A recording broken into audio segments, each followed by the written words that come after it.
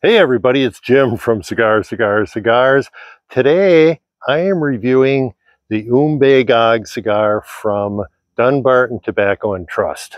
And this is an interesting cigar. If you're familiar with Dunbarton, you know that they're pretty pricey cigars, generally speaking. This is the low end of their price range. I got 10 of these for about $75 to $85 US. I want to tell a little bit about the backstory of this cigar. Steve Saka, who is the founder of Dunbarton Tobacco and Trust, has a favorite place in the world, and that's Lake Umbagog, which is up in on the northern part of New Hampshire on the Maine border.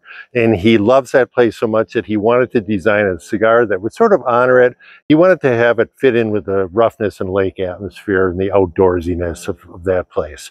So if you look at the tobacco on here, this wrapper is very robust. It is a Connecticut Broadleaf wrapper, a very thick wrapper.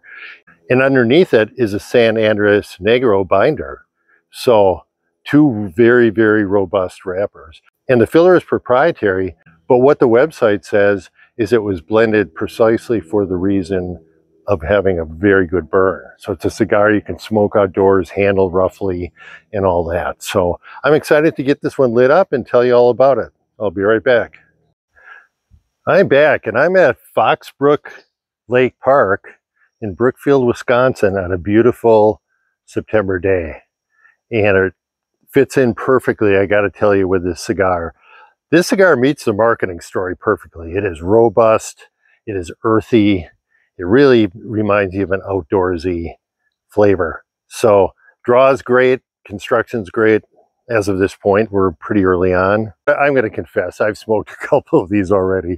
I bought that bundle of 10 a few weeks ago, and I've been chomping at the bit. So I'm speaking a little bit too from experience. But this is a great cigar if, you know, for a lawn mowing cigar, or if you're camping or golfing or fishing, hanging out by the lake. Man, I'm telling you, this is a great cigar for that. It really fits in. I very seldom do the marketing stories behind a cigar ever really ring true, but man, this one really does. So I'm going to sit by the lake here, enjoy the rest of the cigar, and I will give you a final report in a few minutes. All right, I'm far enough along in this Umbagog cigar to give my final thoughts on it. Draw and construction, excellent, excellent, excellent. I've already said I've smoked 3 of these, and the first 2 I smoked, I'd give A+ for construction. This one I'd give an A to. It had a little tiny bit of canoeing, but hardly any. But the first 2 were, man, they were razor sharp all the way down. No relights at all needed. So very good construction and burn on these. Let's talk about taste. If you're looking for a nuanced cigar, this is not it. This is earthy and woody with some coffee flavor and some black pepper spice, which balances things nicely. But that's about it.